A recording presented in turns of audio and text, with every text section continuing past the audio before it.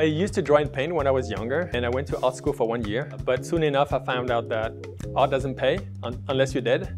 And I couldn't wait that long, so I ended up opening my own business. Permanent cosmetics is like a tattoo. The difference is it doesn't last forever. For cosmetic tattooing, I use numbing solution first, so I numb the skin with topical cream. When we're okay with the color and the shape, then only then we do the actual tattoo. Eyebrows is what I do the most. You draw your eyebrows with makeup, so it doesn't look as natural. I simulate the hair. I tattoo little lines one by one to make them look like real eyebrows. There is some minor discomfort during the procedure. It's nothing unbearable. It feels like you're plucking your eyebrows. I do eyeliner just like the way you would draw your eyeliner. Some people ask for blue or green eyeliner. I recommend them to do something as natural as possible. You can't go wrong if you go black on the eyeliner. Some people just want the same lipstick color, so we could do the lip liner or we could do the full lip coloring. The colors will last on your skin anywhere from 3 to 4, 5, 6 years, depending on how well the skin holds the color.